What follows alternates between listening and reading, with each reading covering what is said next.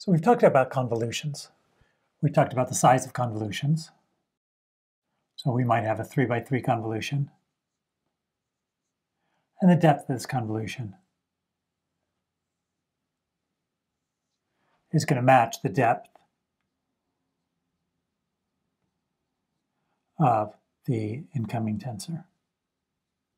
So if we have something that's of size, let's say, I don't know, 22 by 22 by 5, then that is going to need a 3 by 3 by 5 tensor.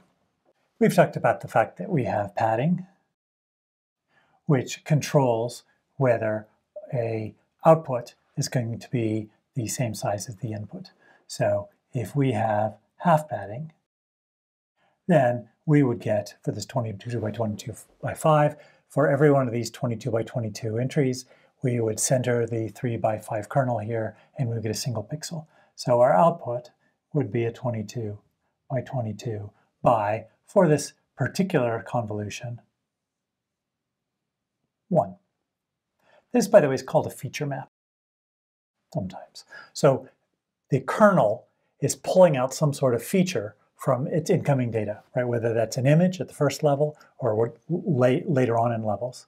And so this just provides a spatial representation of the features in here. One of the assumptions we made, though, is that we were taking this 3 by 3 matrix, centering on the top left pixel, and then moving it over 1 pixel, moving it over 1 pixel, moving it over 1 pixel, and so on. That is called the stride. So the stride is the amount to move as you're applying convolutions. When we have a 3 by 3 kernel, then what we see is that a stride of 1 gives us some overlap, right? So if we look, so we've got this input, and we now look at a convolution, a 3 by 3 convolution centered here. Then in our next application of the convolution, we'll go here, and we'll then have an overlap of 2 pixels with the previous convolution.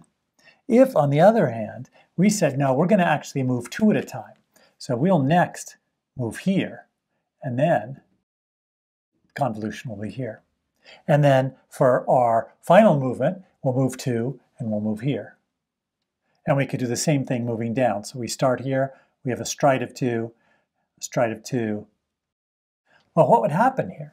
Well, that would mean instead of ending up, so we started with a 5 by 5, in a normal 3 by 3 kernel with half padding, if we have a stride of 1, let's just write this down. So we have 3 by 3 kernel, we have half padding, and we have a stride of 1. This is going to end up with, so let's say we have a 5 by 5 input. This will end up with a 5 by 5 output. If, however, we go ahead and do a stride of 2, then that's going to end up with a 1, 2, 3 by 1, 2, 3. So we've seen actually 2 ways in which an output tensor can be of smaller dimensions than the input tensor, right, in terms of height and width. One way is by having 0 padding. That way we're going to shrink down by the kernel size over 2 on one side, the kernel size over 2 over this side. Basically, the kernel size minus 1, assuming this is odd, it'll shrink down. So if we use a 3 by 3 and have 0 padding, we'll shrink by 2 pixels in each direction, right? The height and the width will reduce by 2. If we had a 5 by 5, we would reduce by a total of 4 in each dimension. That's one way we can reduce dimensions. A second way we can reduce dimensions is by using a stride that's not 1. So a non-1 stride is going to actually have us reducing the dimensions. So when we look at the new dimensions, let's look at what we're calling the output dimensions. So the output dimensions are a simple function of the input dimensions and what? The height and width of the kernel, because theoretically they could be different, although in practice everyone uses square kernels, and padding and the stride. That's a stride.